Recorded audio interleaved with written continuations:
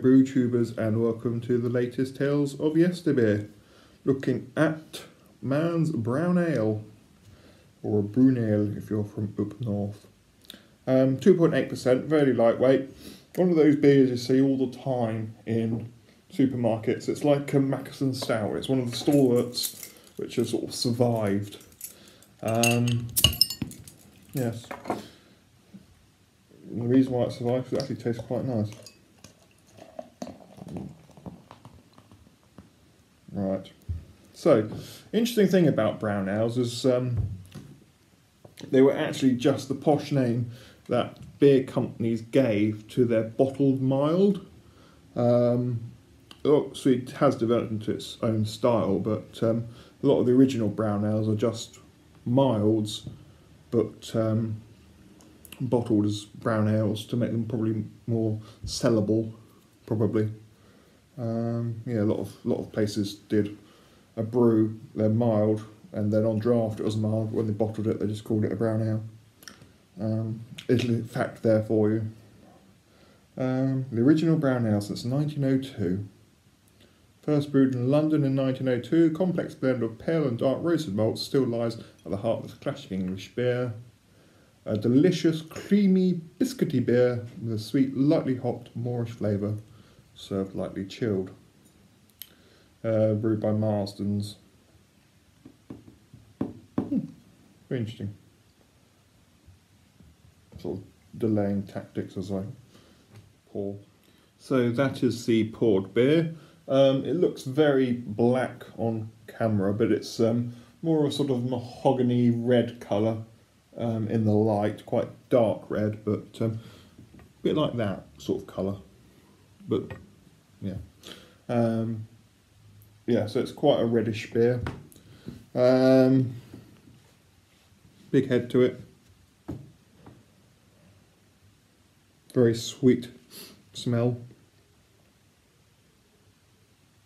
Plums, strawberries, berries, that sort of smell.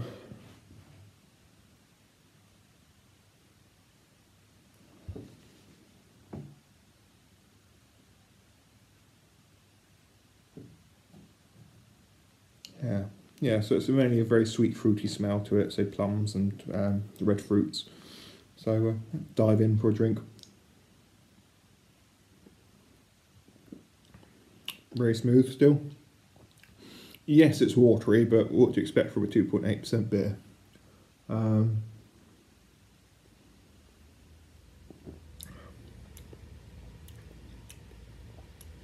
That sort of berry sweetness follows through to the beer.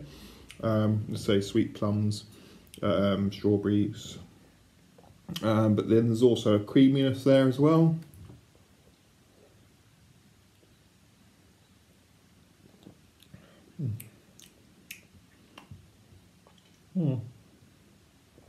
It's very drinkable. I mean,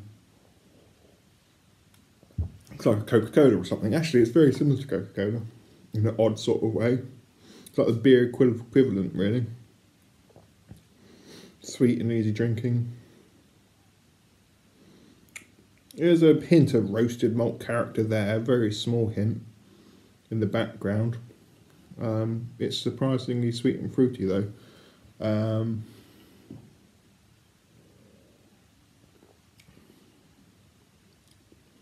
No coffee character or any dark malt character really. So there is a hint of roasted grains in the background, but it's very sweet, very fruity. I think it's quite typical of the post-war sort of beers. Very lightweight for your granny sort of beers, aren't they? I think they're sort of marketed as. You know, I mean, it's tasty. I like it. I'm enjoying it. I've had half a pint in like 3 sips. It's not going to win any awards by any means, but it's not bad beer. It's just sort of sweetish, sweet and watery. It's not selling it very well. It's tasty, but it's not astounding. That's fairly unflattering review, but you know, I like Man's Brown Ale. I do. I buy it every now and then, usually because they're fairly cheap. There's about £1.20, something like that, for a 500ml bottle. And they're just an easy one. If you got to drive or something, but you want a beer, you can have one of them, and so not be worried about being dangerous on the road.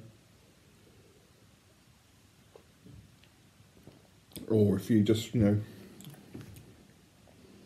particularly want to be drunk, but just want a refreshing drink. Anyway, enough of that bollocks. I shall see you all again soon.